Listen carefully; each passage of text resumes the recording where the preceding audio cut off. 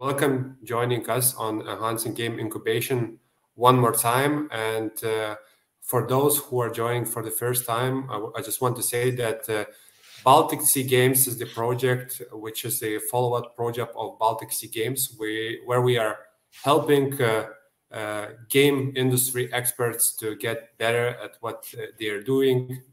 Either they are developing their games, consulting, investing on all kind of fields. So we are bringing the best experts from all around the world to improve your knowledge, to share knowledge from the best experts. And we are keep providing these kind of webinars throughout the year. So, today we are having another topic. Today we'll talk about the finances, about the investors, how they are contributing to the game industry. And I'm glad that today we are having a true legend here on a webinar. And when I say a legend, I mean it, because back in 2009, this guy, Jason Della Roca, was named by the Game Developers magazine among the top 50 the most important contributors to the game industry sector. So it says a lot. And currently, Jason Della Roca is the co-founder of Execution Lab. And he's the one who really can talk about investing in games, because he does investing by himself. So he has a lot of experience. He invested in more than 20 companies or even more companies. So I'm glad that we are having you here, Jason. Hello. Thank you so much. That's such a great introduction. I almost forgot about that. The Game Developer magazine. The magazine doesn't exist anymore. They stopped printing it. And, but the legacy remains. So yeah. Wonderful. You're going back in time. So Jason, just to start up, maybe you'll talk a bit about yourself, how you got into the game industry, what you are doing right now, what's your role, what you're up to. Yeah. Well, so I've been in the game industry so over 25 years now. Not all of that has been on the investment side. In the early days, I was more on the technology, graphics chip, hardware side of things. And then I spent many years as the director of the International Game Developers Association. So I was the sort of the head of the IGDA, which was a wonderful experience, which actually enabled me to see the world and meet developers from every corner of the globe, and sort of deal with every sort of layer from students and hobbyists aspiring to be game developers, to the indies, to the AAAs, and publishers and investors and government, and all these kind of layers was really fascinating, and academia as well. And then that led me to do the first venture-backed incubator and seed fund, which was Execution Labs, back in 2012, 2013, give or take. And we invested in 25 studios from Canada, United States, and across Europe. And that was a massive learning experience, because when I started Execution Labs or co-founded Execution Labs, I really had no experience on the investment side. I mean, I knew games, I knew game development, I knew talent and what you need to do to make a game succeed. But the idea of backing founders and nurturing companies and helping them grow and find success that was a new endeavor. So it was a great learning period, and we did that for a few years and deployed the fund. And then more recently, I do consulting work, part of it around helping studios and advising them on business strategy and fundraising. And then also I do a bunch of stuff around economic policy and working with governments on how to help grow and invest their regional game sector. And so under normal times, I'd be traveling the world to all kinds of fun places, exotic regions who are all interested in growing their game industry. But now we do it on Zoom, of course, and hopefully one day I'll make it there on the ground and not just over Zoom. So next time. Yeah, so we also hope that in upcoming years, maybe we'll be able to bring you here in the Baltic Sea region and invite you to some kind of conference to network with our own game developers and game industry experts. And as you said, as you mentioned, you had a lot of experience in various fields related to the game development. But let's just focus today on the investment side and how to attract the investments, how to be ready for it, and all those questions will be answered by your presentation. And I just want to remind to the audience that you could also be involved in the discussion afterwards. After the Jason's presentation, there will be a Q&A session, and you are able to write down questions on the Q&A side right here on the right side of your screen. We'll read those questions later on after Jason will be finished. And yes, so the stage is yours, Jason. I will just turn on the presentation, and then we will ready to listen to you. Awesome. Okay, cool. All right, so hopefully these the slides work. This is the first time I do this kind of remote slide progression. All right, well, again, thanks for having me. I noticed here for some reason my email is cut off. It's supposed to be jason@delaroca.ca, but I'm easy to find online. So as was mentioned before, I do a lot of work around investment, fundraising, and then also the policy side of things. And Execution Lab's experience was, great learning. There were so many kind of layers to how finance worked. On the one hand, we needed to go get funding ourselves, so we had to chase, LPs and other investors to put money into Execution Labs, so that then we were able to go invest in studios. And so it's kind of was this unique position where we had to do both things. We had to chase funding ourselves, and then we also had to be investors and scout for great investable targets and invest in them and help them to nurture and grow. I mean, this was about 10 years ago, when investing directly in game studios was quite rare. I mean, London Venture Partners was around doing a few deals, but there really wasn't much in the way of venture capital. Certainly not like we see today with a dozen plus funds dedicated on the game sector, with over $1 billion under management across just the dedicated funds. Never mind all of the other more general funds that are now becoming much more interested in games and are investing directly. And even on top of that, all the strategic investors like Tencent and NetEase, et cetera, like the publishers that come in to invest.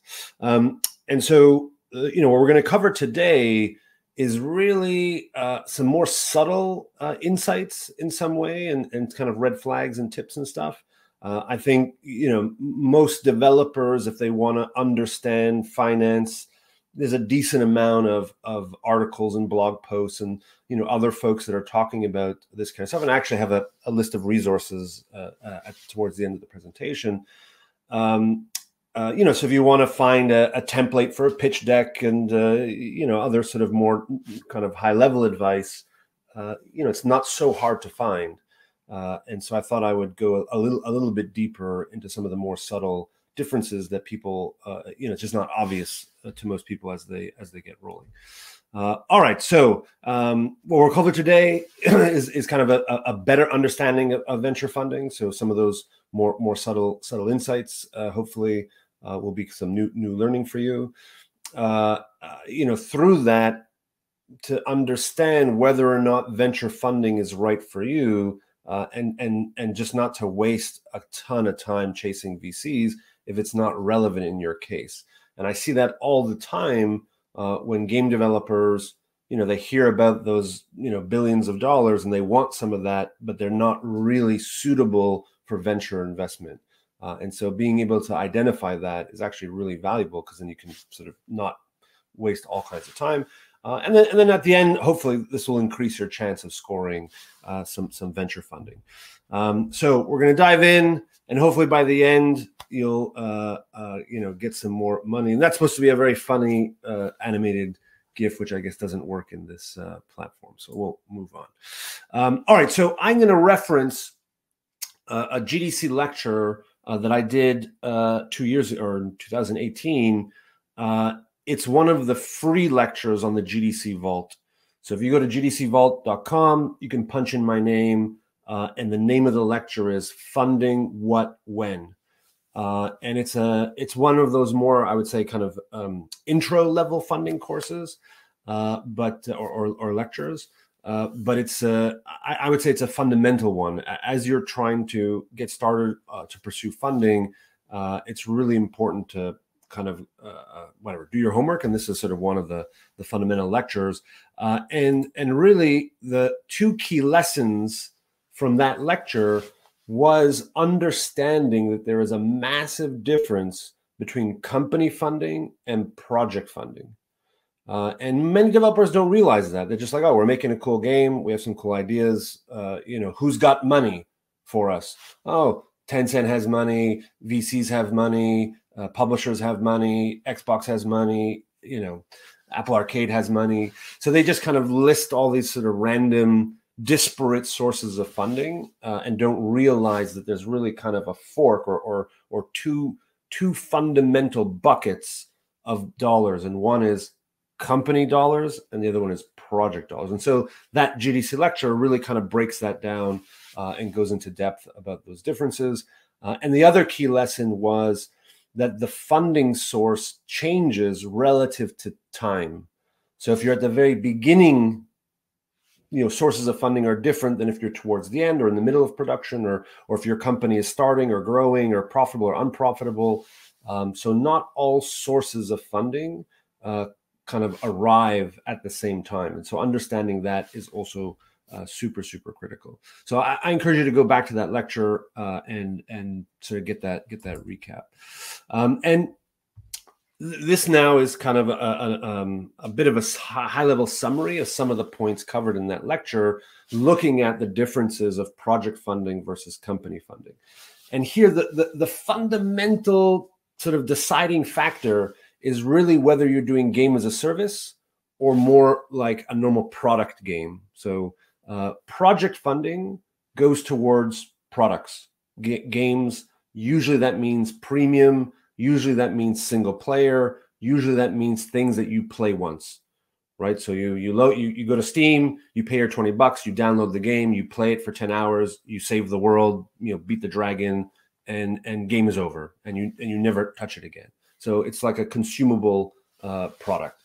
So that's project funding. On the company side, it typically goes to games as a service. That usually means free to play. It doesn't have to mean free to play, but normally free to play.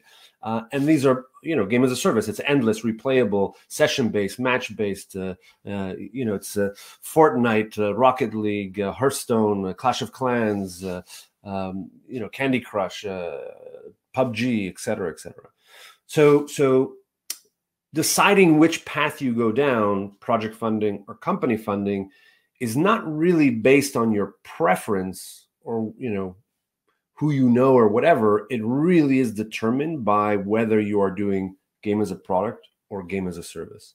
And that's kind of the deciding fork. So really it's about the business model determines which source you should be going after. On the project funding side, what are investors, in most cases publishers or royalty investors like the Kowloon Knights, for example, what are they really factoring when they're looking at your product pitch or game pitch? It's really around discoverability, right? So to what extent do they believe that this game will get noticed above all others, meaning, find an audience, have a community, make sales, et cetera. So discoverability is a key factor. Can the team deliver? If they're going to put $500,000 or $1 million into that project, they want to know that your team can deliver, more or less on time, on budget. And also, they're thinking about portfolio alignment, right? So if you're pitching your game to Paradox, it better be a deep strategy game because Paradox only publishes deep strategy games. If you're doing some super indie, retro, neon, gore shooter, whatever, okay, maybe you pitch that to Devolver because they like, gore, retro shooter type stuff. So you have to be mindful of of portfolio alignment.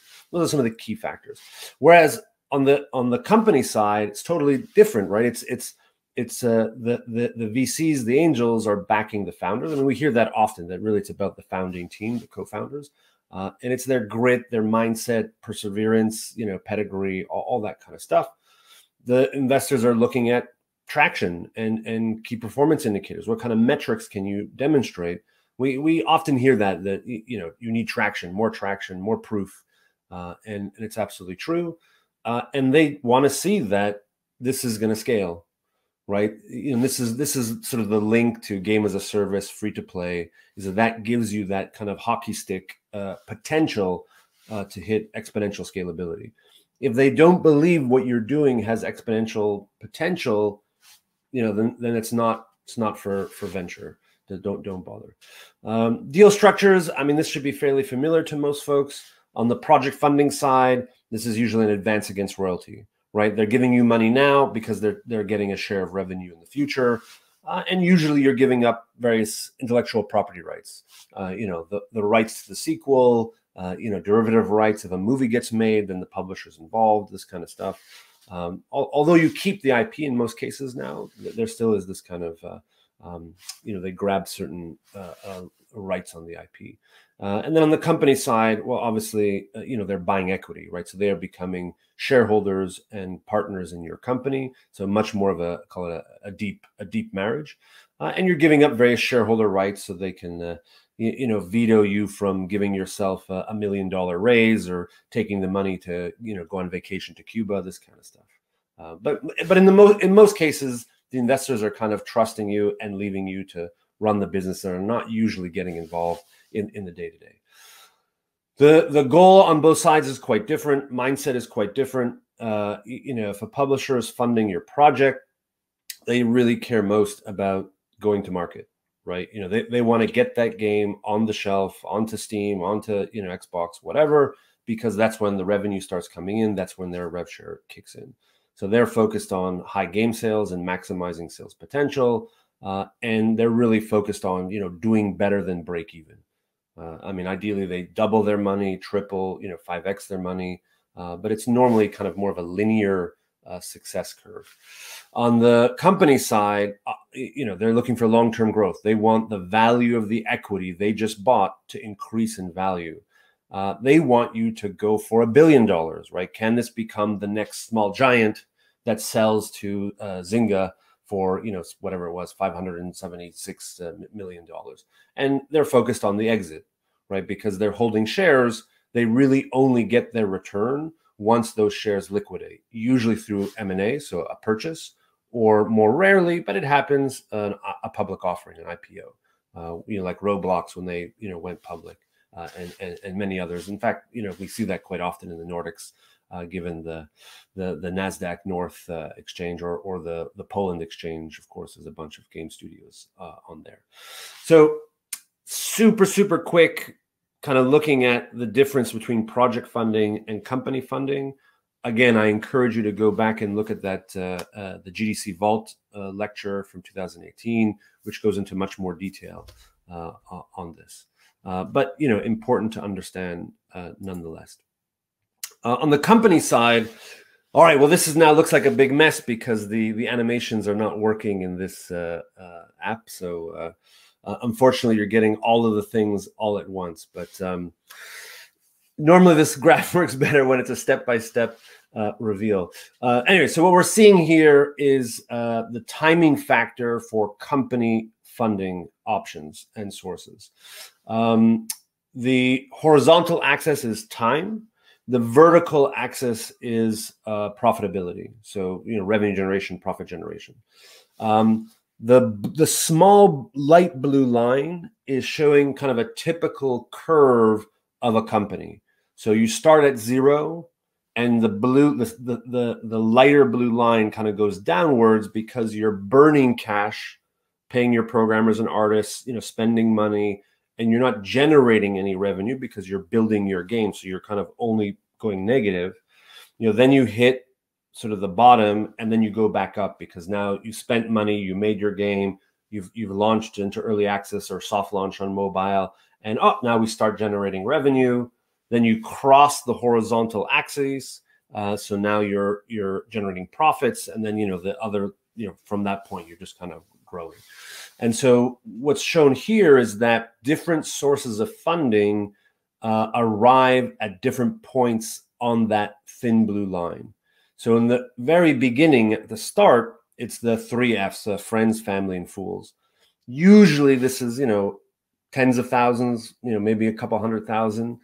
They're coming in because they love you, they trust you, or they're foolish enough to invest that early. And that's sort of or it's yourself, of course. And that's the initial capital used to kind of get the prototype going, get the company started, start building the team.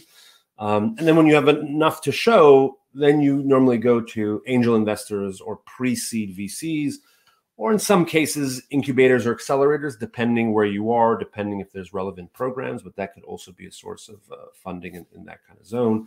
Usually that's less than $1 million. And you use that money to continue working on the MVP. And then once you kind of start to get the MVP in market and potentially generate some initial revenue to show that the game is monetizable, that's now when you go to the seed VCs and you're in that kind of low millions range. And then you cross the break-even line, and now you're kind of able to go to the normal VCs because your game is profitable, and they're writing multi-million-dollar checks. And then once, of course, you're at the growth stage, then you got tens of millions. Importantly, friends and family, angels, and seed, this is all before you're profitable. So they're really taking a bigger risk. They're really betting on the founders and the vision because you haven't yet been able to prove that you're profitable. Once you cross the break-even line, the profitability line, now all the VCs and growth VCs, they're all happy to fuel more success because you've already proven you have success. So one of the and then the red line kind of shows that the risk decreases over time. So your uncle that gives you $10,000 at the very beginning, even though the check size is extremely small, your uncle is taking the biggest risk because you've proven the least. You're at the very start of the journey. Whereas the growth VCs, even though their check sizes are potentially enormous, 50 million, 100 million, it's actually the least risky because they've already waited for you to prove that you're profitable, that you have stuff that works, that you're a good company, et cetera, et cetera. So the kind of the risk and check size are kind of inversely proportional. One of the biggest mistakes that developers make is they'll go to see the wrong category of investor at the wrong time. And the most often one is that they're at the start and they go seek seed VCs or normal VCs, where they say, oh, we heard that VCs love games now. Let's go call up some VCs and pitch them our great, new studio. And you're not at the right level on the little blue line. You're at the start. You go knock on the door of a VC and they'll say, what are you don't come to me yet. Where are your KPIs? Where's your profitability? Where's the MVP? And then you're like, oh, I'm just getting started. I need some money. And they're like, get out of here. Go talk to friends and family. Go talk to angels. It's like the same thing. If you're doing a growth round of 50 million, you don't go backwards in time and call up your uncle and say, do you want to put in 10,000? Right? The economics of the deal just don't make sense. For your uncle to invest at that stage. So you need to be really mindful of where you are in terms of the blue line profitability wise to determine which category or which source of venture funding is the right one to pursue and not really waste a whole bunch of time chasing a VC in the next category, up that you're not ready for. All right, so apologies for the jumbled graph. Again, it would have, I guess, made more sense if it was, step by step. All right, moving on. So we're going to look into a handful of key insights that go into, how investors work and really what they're looking for. And so we're going to do these one by one. All right, so insight number one. Chasing unicorns. We all hear about unicorns, which is, a startup that becomes worth $1 billion. And this is sort of, super brief introduction to VC math. The reality is that VCs have to take a portfolio approach. Success of any one investment is pretty low. Despite all of their due diligence and scrutiny and scouting, failure rate is still extremely high. So they have to build a portfolio, and most things in the portfolio will fail. So each thing that is a winner needs to make up for all of the losers. And so that's why, just sort of making back your money or 2xing, 3xing, doesn't work. Because if I have, 10 things in the portfolio, 9 things fail, the one that succeeds has to make 10 times, plus, to make up for the difference. And so, this, I guess in North America, this is why we say that, VC is like you're trying to hit a home run every time, as opposed to being happy with just, moving on one base, if you use a baseball analogy. But so this is why VCs are trying to hit home runs, is because the winners need to make up for all the losers. There's also this notion of scale of funds. Right. So the way funds are structured is that normally the management, the operational admin side is paid for out of the fund itself. And normally it's 2%. Sometimes it's slightly less, sometimes it's slightly more, but the average is 2%. So if I have a small fund, 20 million, I'm only extracting $400,000 to, pay myself, to pay my partners, to pay my, admin and, a website, go travel, whatever. And so there is this pressure to make the fund sizes larger, in part to have more operational admin dollars, but also to be able to do, larger checks, more checks, follow-on funding, et cetera. And so by increasing the fund size, it also puts pressure then that, any one investment really needs to be $1 billion to even be relevant to the fund, and is often why, investors don't really waste time with, I only need 50,000. I only need 100. It's like, it's not even worth the legal fees and the effort to write up the paperwork for a $50,000 check. This is from a VC fund point of view. Obviously, it's different if it's an angel investor that's just, personal, managing personal funds. So in part, this is why VCs are chasing unicorns, and that everything they do, there has to be some sense that the potential to be $1 billion is there. And so this is kind of the first hint that if what you're doing doesn't have that $1 billion potential, or you as a founder are just not interested in pursuing that level of scale, that's your first hint that going after venture funding is not a good idea. All right, insight number 2. Where's my button? Potential versus progress. This speaks to the difference between how angels and VCs work. So angels are individuals, right? They are amateur investors. It's a person who has, some amount of wealth, either because they won the lottery or they sold their last company or they're from a rich family, whatever. And they're investing their own money. So they are amateur investors. They come in early because they're usually writing small checks, but they are investing based on potential. You have to pitch them that future potential because you don't have anything. You're at the very beginning. The hype. The potential for growth. What it means to the market. You're really kind of selling them that hype, that buzz. What the potential is. And they're individuals, so they kind of get carried away, they get emotional, they fall in love, they want to be part of that adventure, and they put money in. So you really got to hype the potential. Whereas VCs are professional investors. They do this for a living. They are paid to do this. They know what they're doing. In theory, they act less emotional and can kind of get carried away less with that, buzz around the potential, although, at the end of the day, they're humans and may still get sort of swept away. But they do way more due diligence. They crunch numbers, and in part it's because they're managing other people's money. right? They have a fiduciary responsibility to invest wisely and prudently and make smart choices, and to demonstrate that they, did their homework and crunched the numbers. And so VCs tend to invest based on progress. And by progress, it's also another word for traction or another word for KPIs. And so in part, this is why VCs always want to hear about traction. Tell me about your progress. Show me your numbers. What's the traction? How are your KPIs?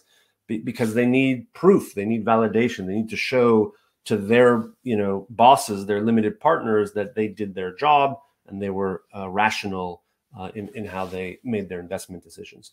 So understanding this little nuance allows you to kind of change how you approach different investors. If you're going after individuals, earlier stage angels, well, it's about potential, really hyping the potential. Whereas if it's VCs, if you have no progress, no metrics, no KPIs to hand them, then you're wasting your time, because they'll essentially tell you, oh, okay, sounds interesting, but come back when you have some numbers to show us, some traction, some validation. So again, this sort of speaks a bit to timing again. All right. Insight number 3 is what I call proof point funding. No one is funding you for 10 more months of runway. Nobody cares. Nobody cares about how many more months you want to be alive. And they're not giving you money so you can let it sit in your bank account so you can feel comfortable, right? Investors are investing based on use of funds. So often when you're getting pitch deck advice, they always say on the ask slide at the end, make sure you have a little mention of how the funds will be used.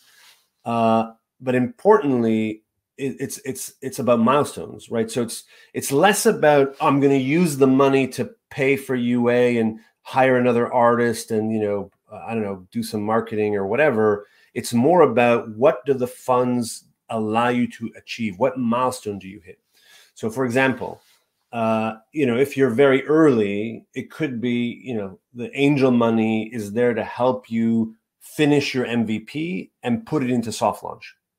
That's a very important milestone, right? Getting your MVP into soft launch or to, early access or whatever, depending what kind of platform you're on. And so what that allows you to do is, once you're in early access or soft launch, you start collecting KPIs. So the angel investors, okay, great. I believe in you. Potential sounds exciting. I like the team. All right, let's use my money to get us into the soft launch. So it's sort of proof points, validation stages like that. Whereas if you just tell them, I'm using the funds to hire a programmer and do some UA, it's not meaningful to them. It's like, okay, whatever, you need another artist. Okay, but what does that achieve? Where does that get us? So you have to think about it in terms of what the real milestones are.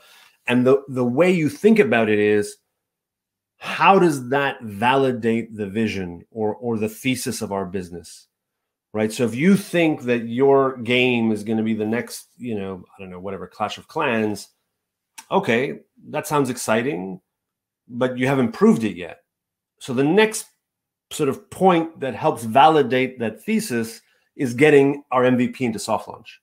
So it's one step closer to proving that we're right. And so that's kind of how you have to think of use of funds, or this idea of the proof point funding. Because if it's just, I don't know, give me money for 10 more months or 1 more year of runway and we'll see where we get, nobody cares about, 12 more months of runway. They want to know, okay, what proof does that buy us? So you really have to think about your ask in regards to proof points. All right, which leads us to the next insight, which is investing for the next investor. Current investors are always thinking about who the next investor will be at the future round, right? If an angel is giving you money today, they have to believe that their funds will get you to that proof point. So, for example, MVP into soft launch, because an MVP in soft launch will generate the KPIs that you need to get the next investor on board, which is, let's say, a seed VC or a VC. So the angel today is making that calculation in their brain, because if they don't believe that's the case, then they're wasting their money, right? If they're just giving you money to kind of live for 10 more months, but there's no sense that that 10 more months gets you to the next proof point, then they're not going to believe that the company will be able to attract the next round of funding. So yeah, so exactly here what I said here. Will the current funds deliver enough proof for the next round? So you always have to be thinking that you're raising the current round of funding to enable you to raise the next round of funding, because you're aligning it with sort of proof point to proof point. And each investor is thinking that way as well, whether or not they actually say it or articulate it. Innately, they're thinking about that, and that's kind of their invest or don't invest instinct. Is they're thinking about, okay, where does this get us? Is the next investor going to invest? Is there going to be enough proof point a year from or 18 months from now? So they're trying to imagine what that future situation is like. So you have to be thinking, next round. All right, insight number 5, engagement. Versus revenue. In most cases, the focus needs to be on engagement. You will often hear this, especially from the game savvy investors. I don't care about revenue for now. Focus on engagement. Focus on your funnel. Focus on retention, play time, session time, return rates, all this kind of stuff. Because the assumption is always that if I can have a high retaining or a high engaging game, that the monetization can be turned on after. But if the engagement's not there, then monetization is not going to happen anyways. And I mean, just sort of philosophically, the funding in many ways replaces the revenue, right? The assumption is, what we have, or we're focusing on other things that are not about bringing in revenue dollars.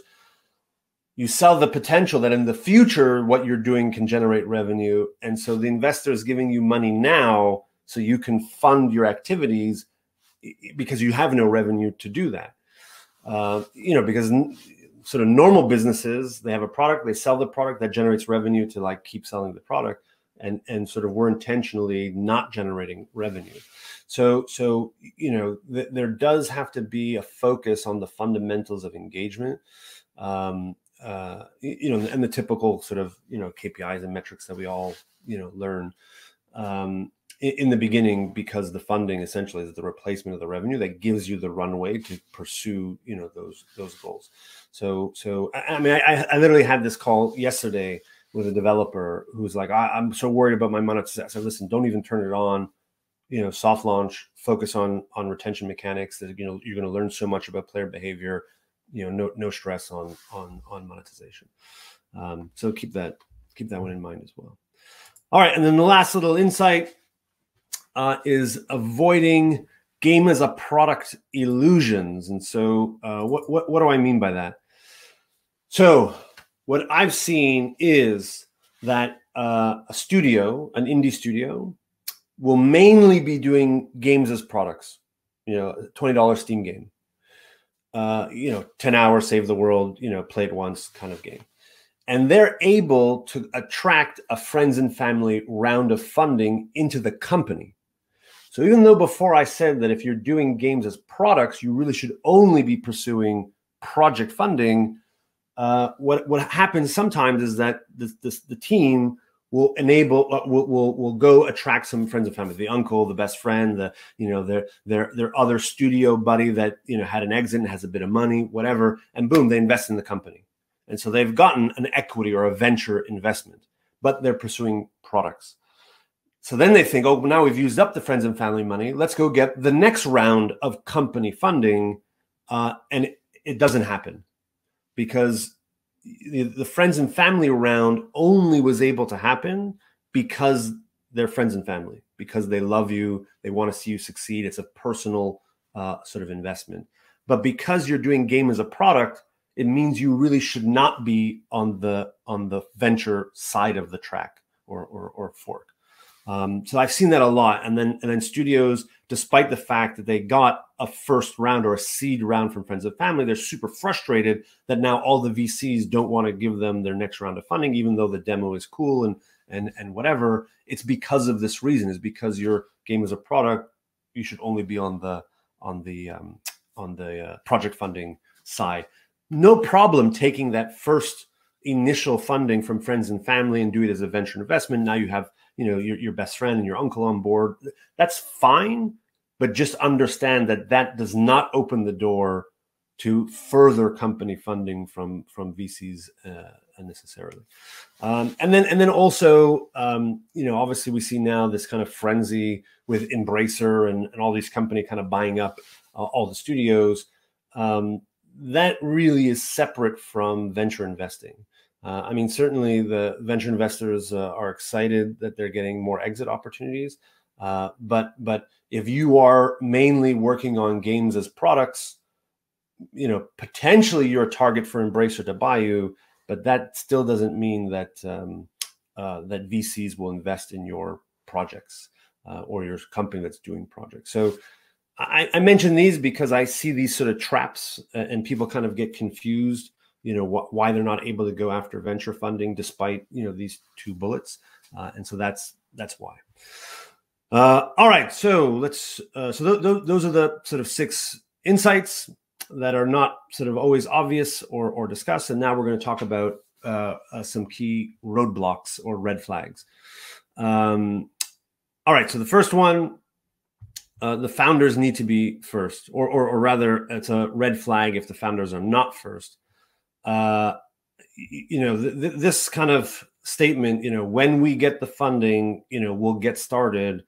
I mean, this is the worst thing any founder, co-founder can say to an investor, right? The founders are expected to take the initial risk. You know, you have to believe in yourself. You have to believe in the team. You have to believe in your vision to, you know, put yourself at risk. And so in that sense, the founders are always the first investor. Whether or not that's actual cash you're putting into your own company, normally it's not. Normally it's the sweat equity. But just keep in mind that the founding team is always the first investor in the company. And if that's not the case, then it's rare that an external investor will be the first one to take that very initial risk.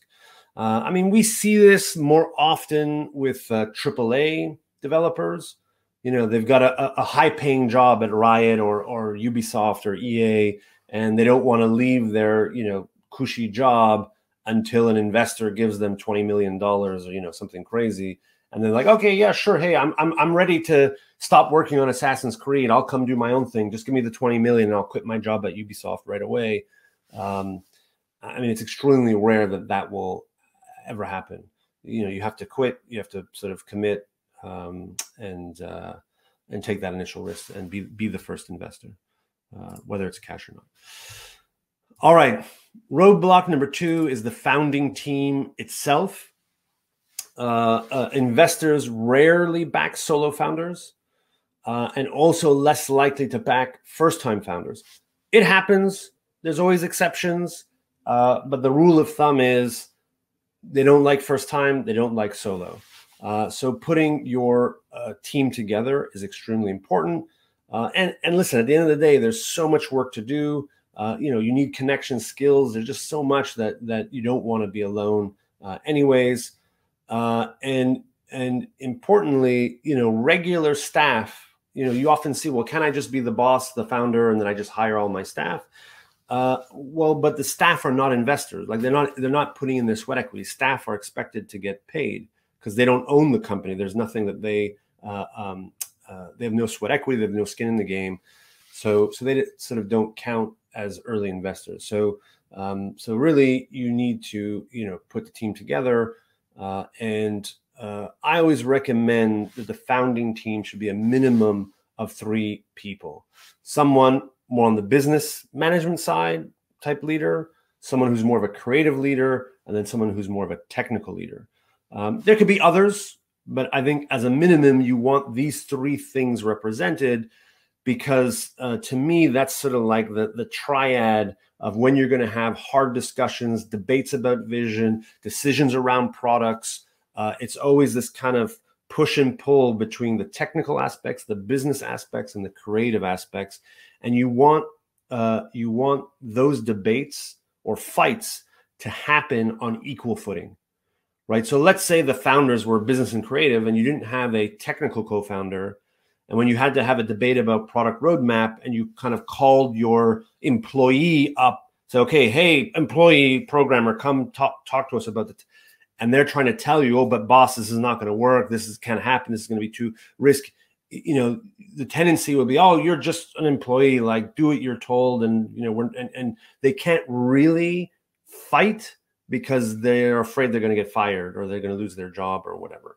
So you want everyone to be sort of on equal footing, so they're not afraid to be, you know, fired or whatever. I mean, you know, this is kind of when you're having these existential debates on vision and roadmap and so on. You want kind of equal footing. And then also, you know, at the very beginning, when you don't have a team, you know, if you have these three people, at least you're able to build stuff, market stuff, you know, create stuff at the base level. And then just a final note here on the Rockstar raise.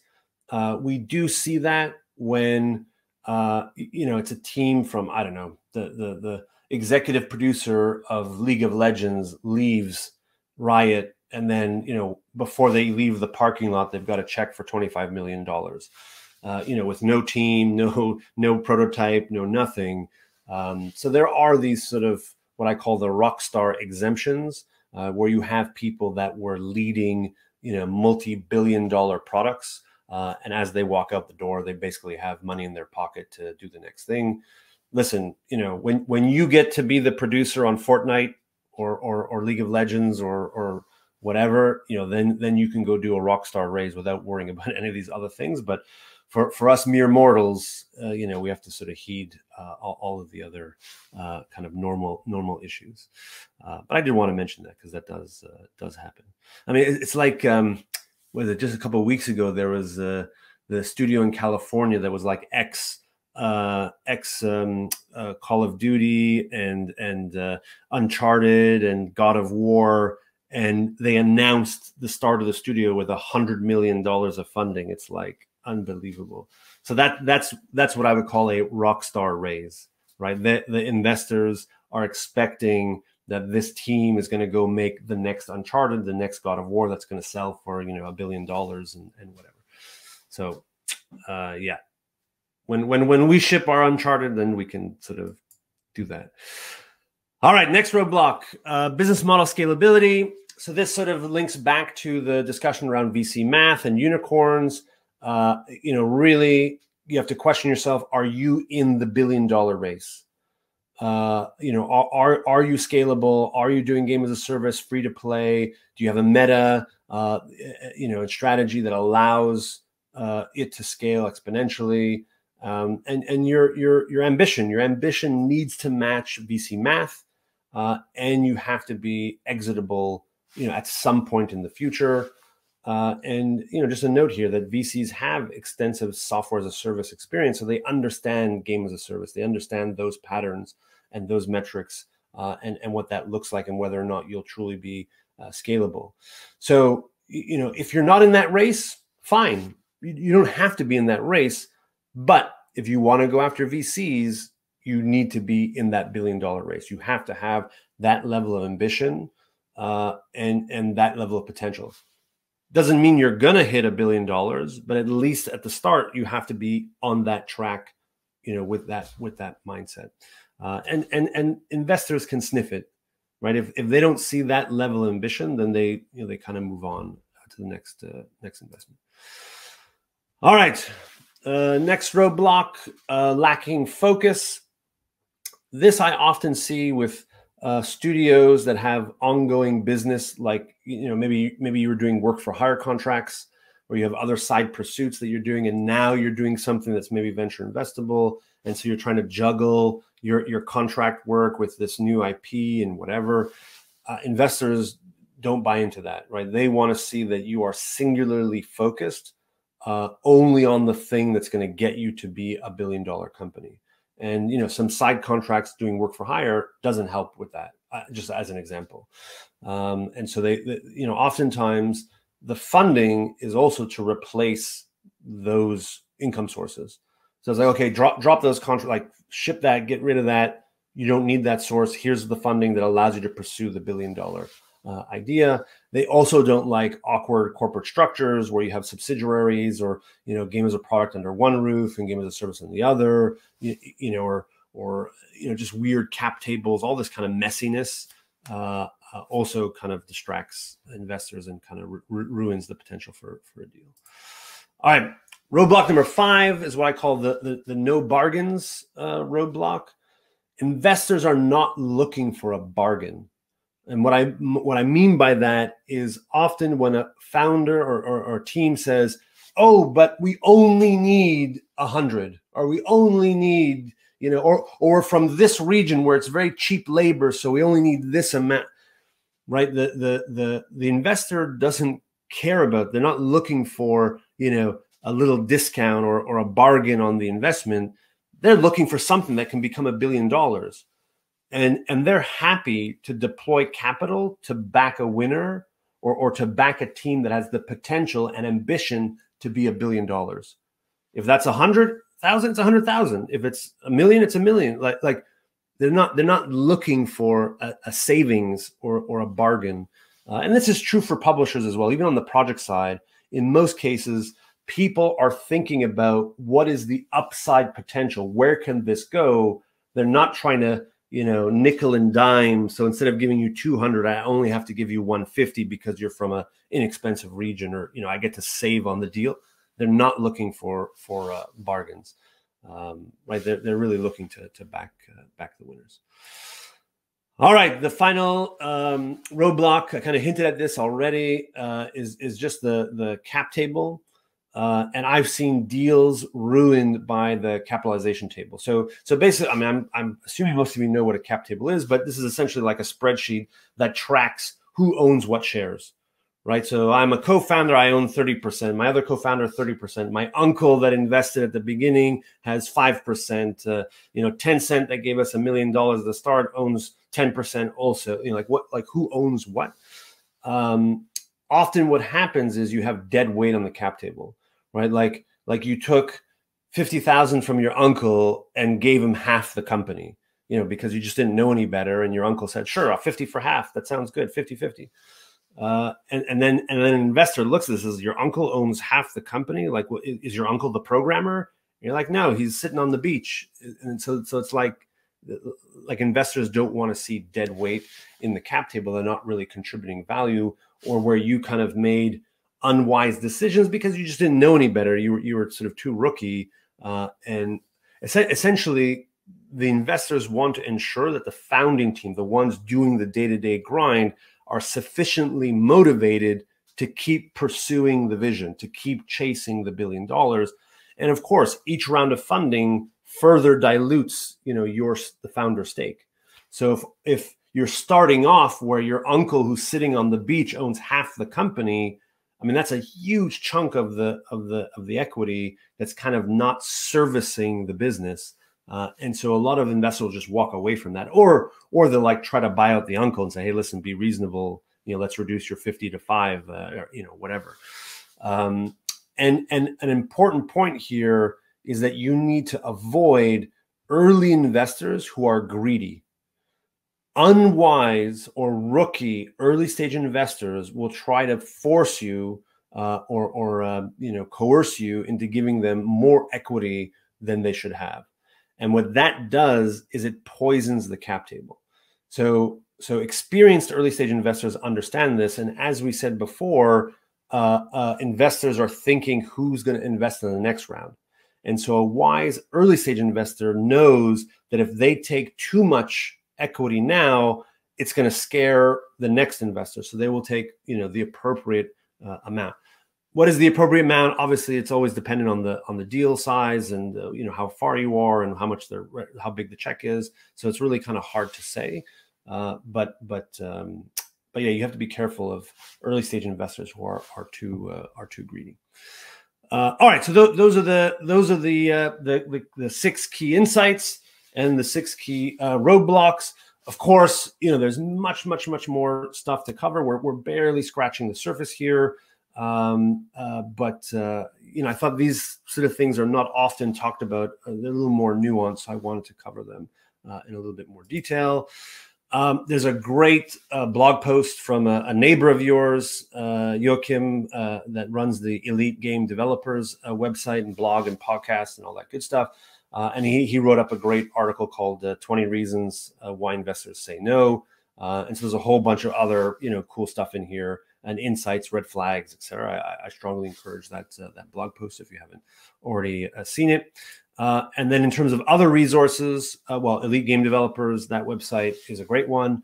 Investgame.net is a wonderful site that tracks all of the venture deals, investments, and M&A and IPO activity. So if you want to, keep tabs on what deals are happening and who's investing in what, that's a great website. Agnitio Capital is one of the premier investment bank firms in the world that they do a whole bunch of the M&A deals. And they have a weekly newsletter that also recaps business news and deal news and M&A news, etc. GamesBeat is another great website. GamesBeat, Game Developer, Games Industry Biz, all of these cover in most cases the deals and stuff. But Dean from GamesBeat is especially diligent to cover the deals and so on.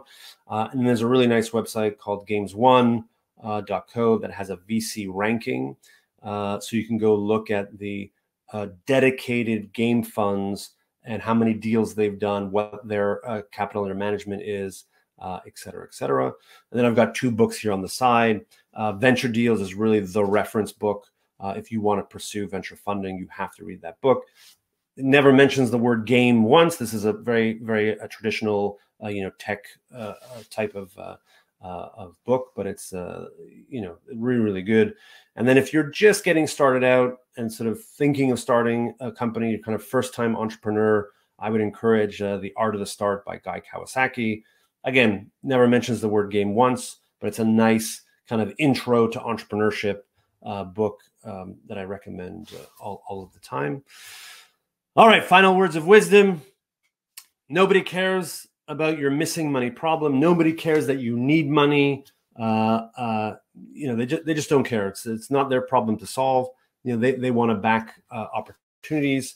You should only be chasing venture funding if your ambition and business model matches, meaning you're going after $1 billion, you're doing games as a service, highly scalable, etc.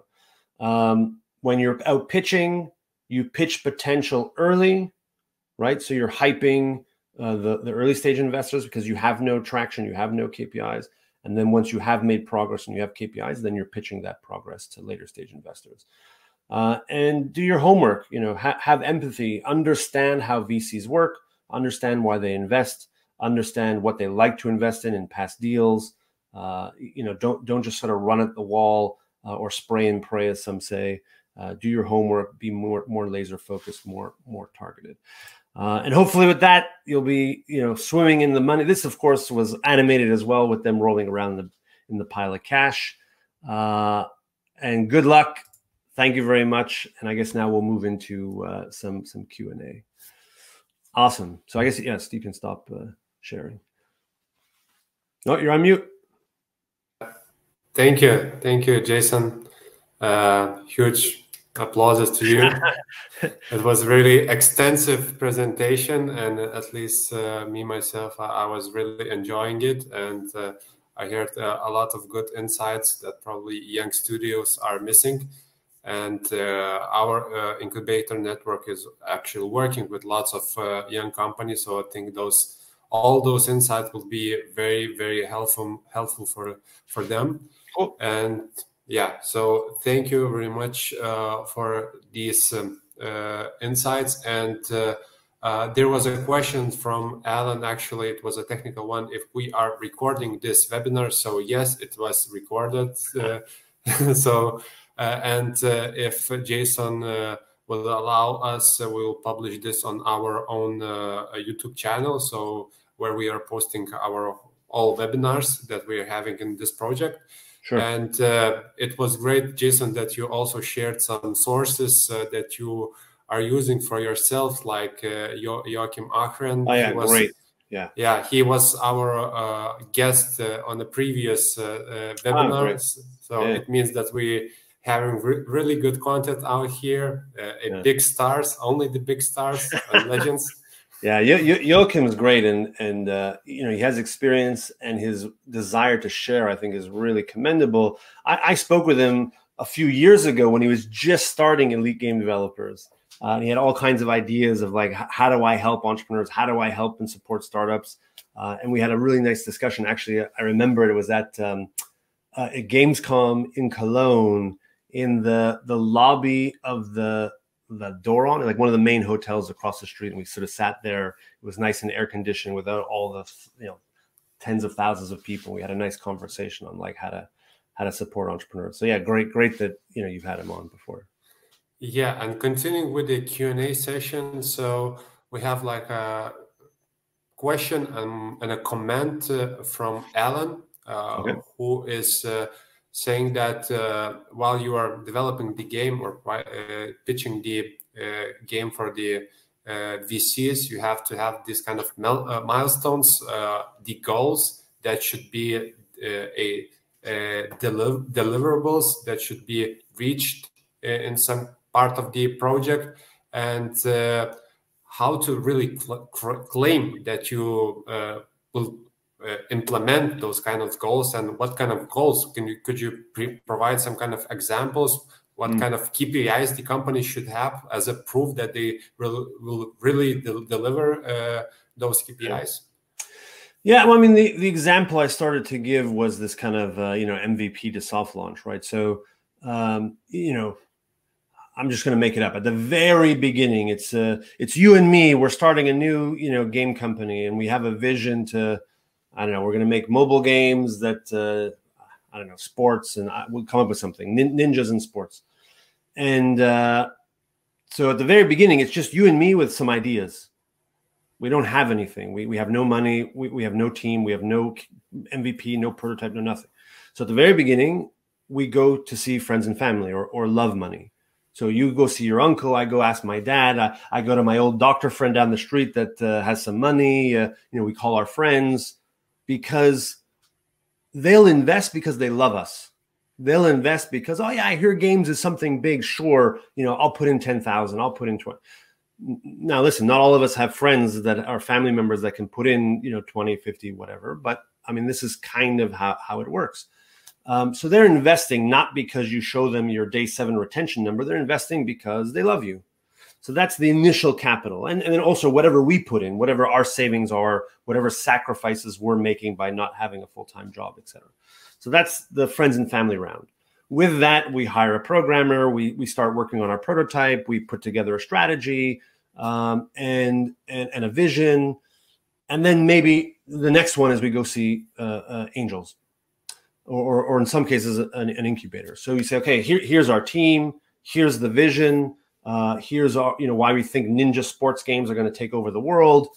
We have a super rough prototype to show you that, you know, karate chopping a soccer ball or basketball is actually fun. And then the angel says, wow, that's amazing. I can see this being $1 billion. Okay, here's $100,000. And then what you promise them is, okay, with your investment, we're going to take our prototype, build it to MVP, and soft launch it in, you know, Australia or whatever, to generate KPIs.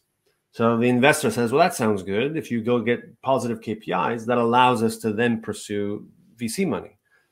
So now whether they believe you or not, I mean, you know, that has to be the plan. So you say, okay, to go from our prototype to build an MVP and sort of run a couple of months in soft launch to generate numbers, you know, that's going to take, I don't know, 8 months.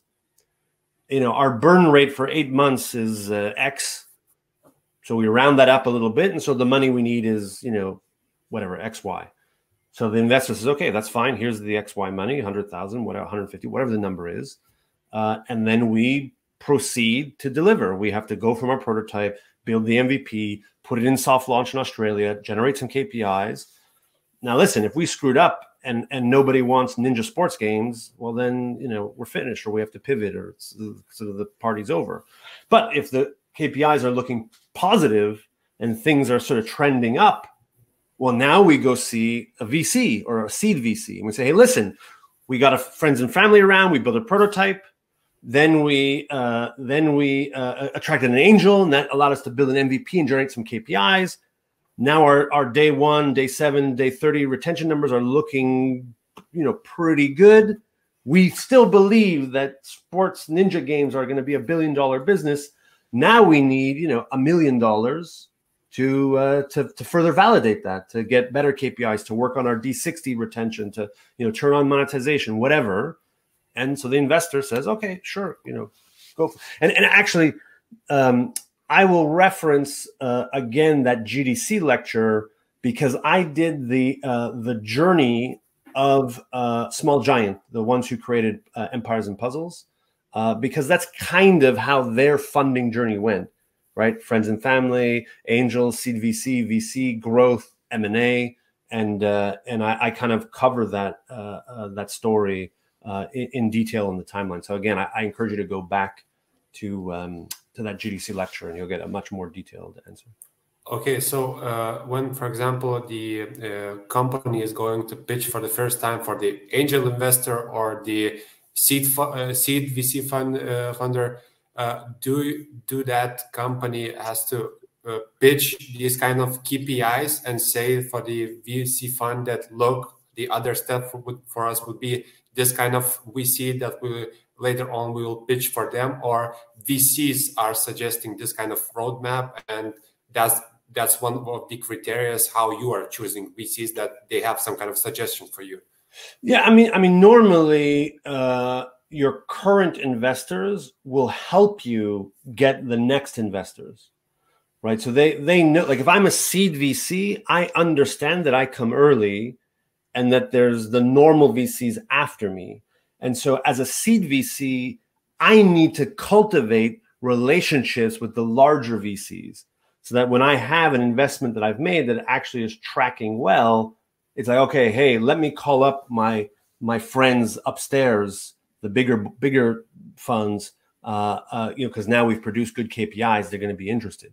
So a good early stage investor is connected to the next stage of investor and will help you open the door. I think the issue is more in reverse, which is studios will go pitch too early. Right, they don't want to do the friends and family round because they feel awkward to ask friends and family for money. They don't know any angels because they're just not connected to rich individuals. It's just not in their network, so they don't put the effort to find the angels. And then the seed VCs are visible because they have websites, and oftentimes their partners attend conferences and stuff like Slush and whatever. And so they're jumping ahead 2 steps to the seed VC and say, hey, we're starting a new company. We have a cool idea, but you have no proof. You have no prototype, no team, no roadmap, no KPIs, no nothing.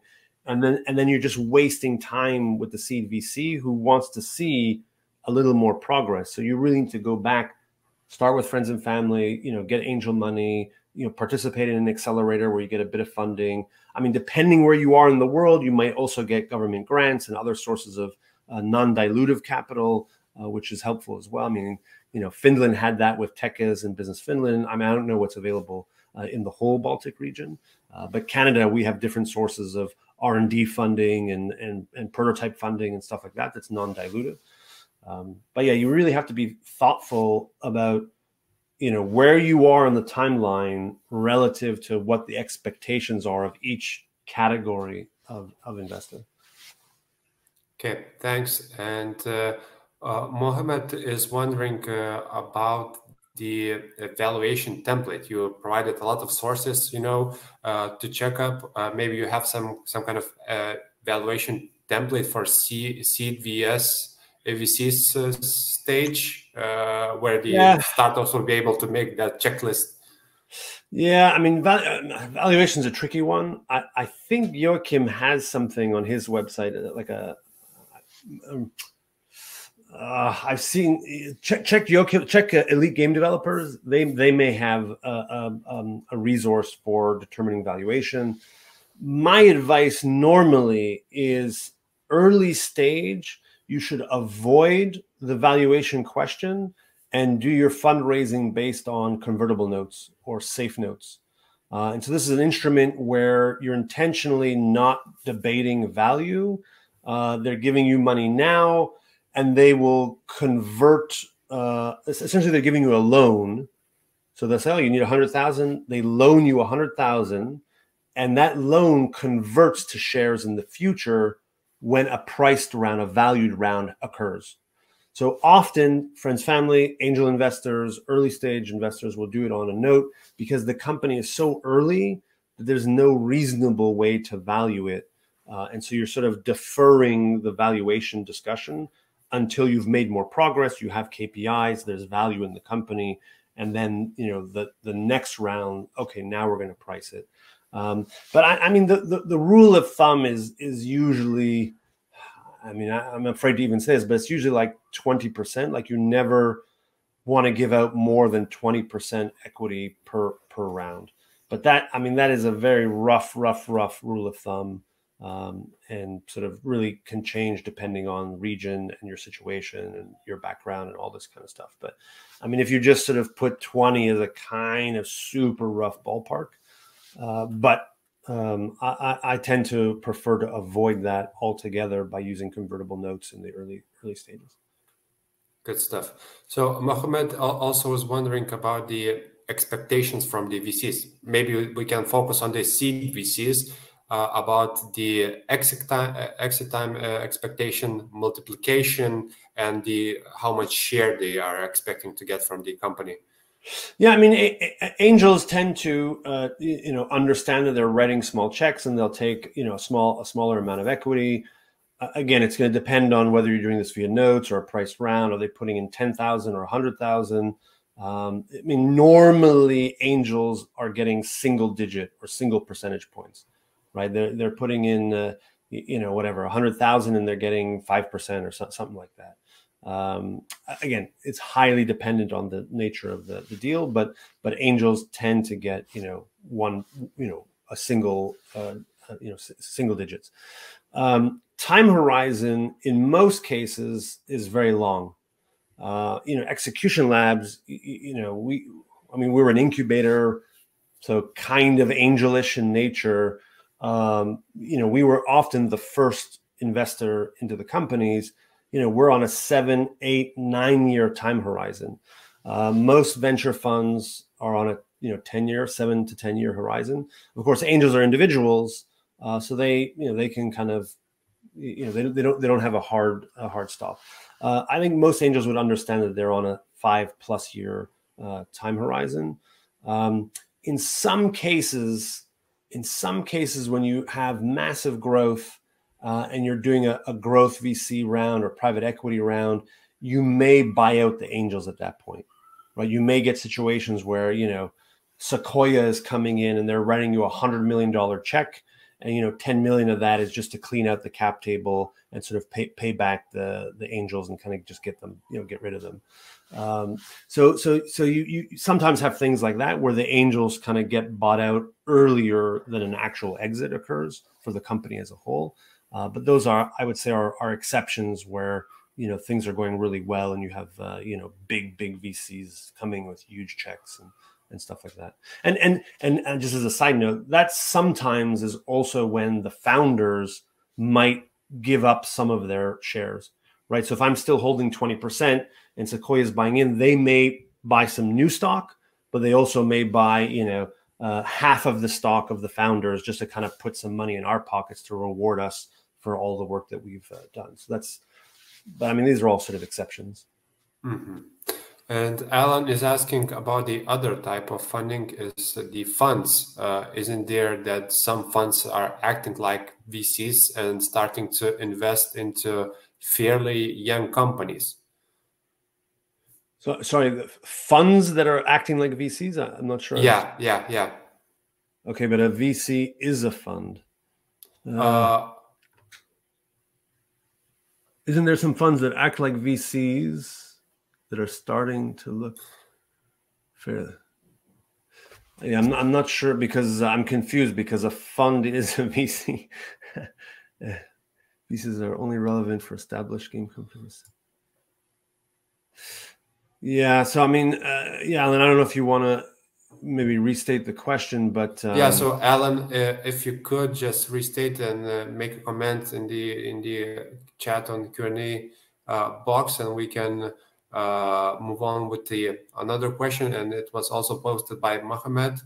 How to evaluate the company at an early stage? How much the company usually yeah, well, I mean, could be evaluated and how much it costs? Yeah, well, this is what I would say. Don't value the company, right? Like, if you do not have revenue streams, if you don't have profits, if you don't have active users and games and products that are on the market, then it's too hard to really place any meaningful value, right? It's just your brains and your concepts. And so by using convertible notes, it allows you to avoid pegging the value of the company at such an early stage. So that's my recommendation. Otherwise, you're just sort of having a negotiation based on air. So, okay, thanks. And Ola Jurgensen is wondering about the regional advantage. You already touched the topic of regional advantages in terms of reduced costs for some developers and so forth. Is it still remains an advantage when you're pitching, or the company shouldn't even mention this? And I would like to connect this question with the location of the companies when they're, for example, pitching for the VC fund. Is it important where their company is and where the VC fund is located? And how did this kind of perception change during the pandemic? Yeah, it's interesting. I think I can do a whole lecture just based on location and how it affects deals or otherwise. So some super quick thoughts. The earlier you are as a company, so if you're in the friends and family or angel round, the earlier stages, the closer the investor is to you, right? So if I'm in I don't know, whatever, Germany, and I have a startup, and I'm doing friends and family, it's likely that my angels are all going to be from Germany. Like angels invest in their backyard. And then certainly for friends and family, it's like, it's my uncle that lives down the street. It's my doctor friend that's my neighbor. It's like it's people near you.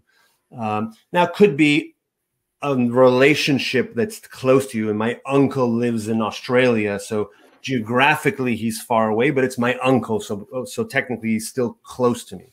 So the earlier the funding round, the closer the investors are, wherever you are in the world, whether it's Australia, California, Germany, Finland, whatever. So it's a big mistake when you're early in the company looking for angels or a seed round, and you get on a plane and go to Silicon Valley and say, oh, we heard all the investors are in Silicon Valley, let's go knock on doors. Doesn't work. There's a couple of reasons. One is legal fees, right? So if you're raising $100,000 seed, pre-seed round, friends and family, 100,000 or whatever, the legal fees is going to be like half of that, especially if you're dealing with cross-border, because now you have to deal with taxation specialists. You have to deal with cross-border law. I mean, we did a deal in Romania, and we had to, like, every document mandatory had to be translated into Romanian and stamped by the government. Like, it was a nightmare. It was a total nightmare, and it was an angel level deal. We spent half of the money on the legal and taxation, specialists. So an angel investor doesn't want to deal with that. Never mind. If you sell the company and they're in a different jurisdiction and there's tax withholdings, and it's a nightmare. So angel investors, early stage investors, invest in their backyard. They invest close to you. Now, if you're doing, a growth round for $100 million because your studio has generated 50 million profit, then the world opens up, right? Then at that point, you call up the Silicon Valley, the Israelis, the folks in Berlin and London, Hong Kong. At 100 million, they can spend dollars on tax specialists and lawyers, and it's not an issue. So that timing and stage have an effect. So early stage, stay in your backyard.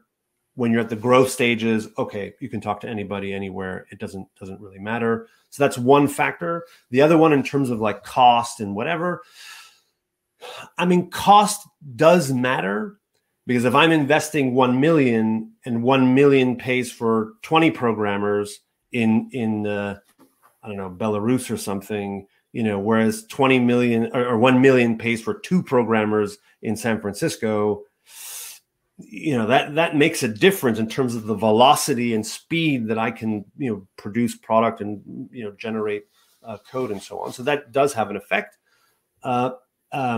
And the other factor is your ability to attract talent. So, you know, if you're in the middle of the desert and there's no talent nearby, and if your company starts to scale and the game's taking off, I have to believe that you're going to be able to recruit talent to, you know, manage the growth. But in the middle of the desert, you know, where are you going to get that talent? Now, of course, COVID does change that, because like, oh, we'll just get them wherever. It doesn't matter. We all work remote. But so prior to the pandemic, there was this sort of sense that, oh, well, if you're in Montreal, you know, there's 15,000 game professionals in that one little city. So if you're the next hot thing, it's going to be easy for you to staff, you know, to scale your staff. Whereas if you're in, I don't know, in Tasmania or something, like, you know, there's one guy in a barn making games. So, you know, if you have to staff up, like you have to move, or, you know, where do you go? So that changes a little bit, I think, to, you know, with COVID, although I still think the question of, if you are succeeding, where are you going to get your staff is a valid question, whether it's remote or down the street or whatever. Yeah. Okay. So I can go on and on, but those are my quick. Very interesting interesting answer. And once back to the Alan's questions, he made a statement that the other part of the question is the most important one, and is just the young companies versus the established successful companies. He's stating that the VCs are only for the established companies that have already track record of successful game, of making money, and for the young companies, VCs are not that relevant. Correct. So this sort of speaks to the timeline that I was showing. I encourage you to go back and look at the GDC lecture, and actually someone put the link in the chat, the one at the GDC Vault from 2018. So, you know, the sort of rule of thumb is, early stage, young company, no track record, no KPIs, you're the first investor. Friends and family and fools are the second investor. Then it's angels. Then it's seed VCs. Then it's VCs. Then it's growth VCs. And so each category requires the next level of progress, the next level of traction, the next level of KPIs. So if you want to call up a growth VC, you better have a big team, lots of profits, successful products on the market. You're already generating millions of profits, and they're going to give you $100 million check so you can, you know, you can scale and sort of fuel the rocket ship. That's much different than when it's just you and me at the very beginning with a dream and an idea and a few sketches. Well, then it's friends and family. They love us. They put money in early. So yeah, you don't go knock on the door of the VC that wants to write $100 million checks. They're going to be like, I don't write $100,000. That's, you know, I pay my receptionist $100,000. Like, don't waste my time. Like, so there is definitely specific investors that are suitable or optimized for the stage that you are at as a company. We touched on that briefly today. I would recommend going back to that GDC lecture, which talks about it in more detail. But Jason, just to clarify, that on the occasion, if I'm achieving all the KPIs through all these steps, you know, I achieved the angel investors KPIs, then I made those growth KPIs, but it's the first actual project for me and for my co-founders. Would the next VC, the growth VC, would they invest in us, or they have some worries about us? No, so the KPIs are the truth. Okay. So if you're a bunch of kids out of school, and against all odds, you have the next, Clash of Clans, and it's producing, great retention, and the numbers, the KPIs are showing this is a winner. Then the investors don't care if you're just a bunch of kids out of school. They'd be like, wow, these kids are geniuses. Let's give them 100 million to fuel this rocket ship that they're already showing us through the numbers and traction and KPIs that it's doing this. So yeah, that's a thank you for kind of doing that nuance. But yeah, the traction is the truth, and if you have truth, the investors will back you.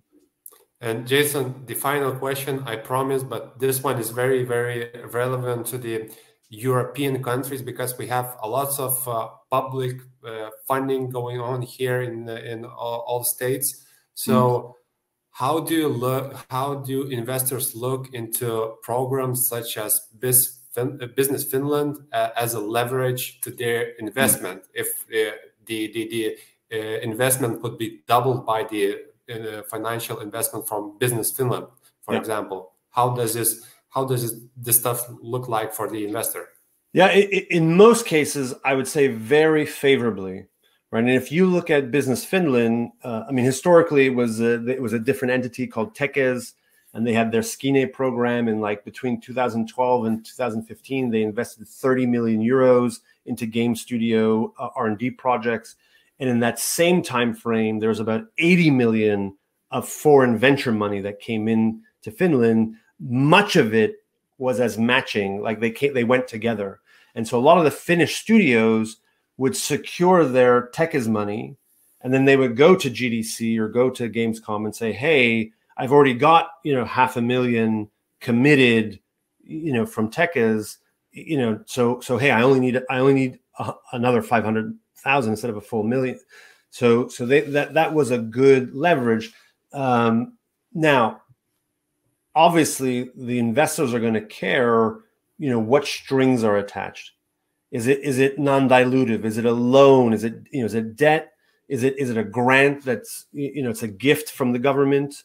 What kind of restrictions on future revenue streams? In some cases, like in Canada, there's some of these programs, but like you have to recoup the money if you generate revenue.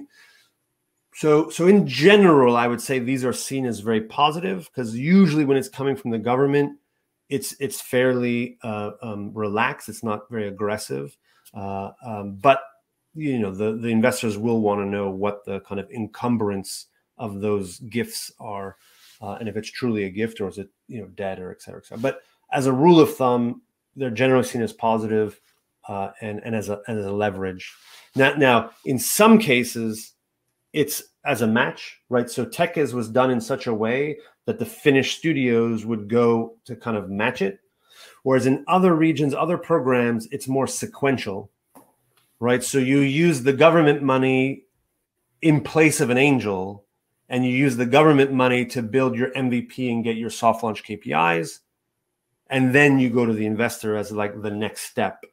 So it depends on the nature of the program, whether it's sort of a match or whether it's more sequential.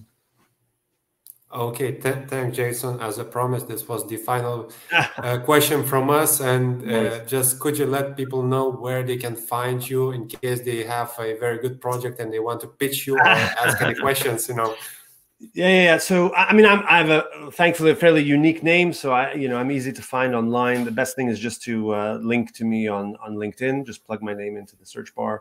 I'm also on Twitter, but I mean, I don't spend so much time there. And then you can just email me, jason@executionlabs.com. But the easiest is just plug my name into LinkedIn and chat with me there. Okay, thank you, Jason. Cool. And awesome. Just one more remark for those who are listening for us. Please check also our website, balticseagames.eu, because we will have a lot of stuff going on throughout September, October, November. We'll have tomorrow we'll have mentors workshop. Next there will be investors workshop. Also we'll have Autumn Academy workshop on serious games. So lots of things going on in Baltic Sea Games. So just follow us on Facebook, on LinkedIn, and see what's going on. And if you are keen to join us, just write down the message for me or for my colleagues, and we will welcome you into our project as well. So thank you, Jason, for being with us right Thank here you so much. early in the morning from Montreal. Yeah, thank you for that, and have a good evening, everyone, and looking forward to seeing you on other webinars. Bye. Bye. All right.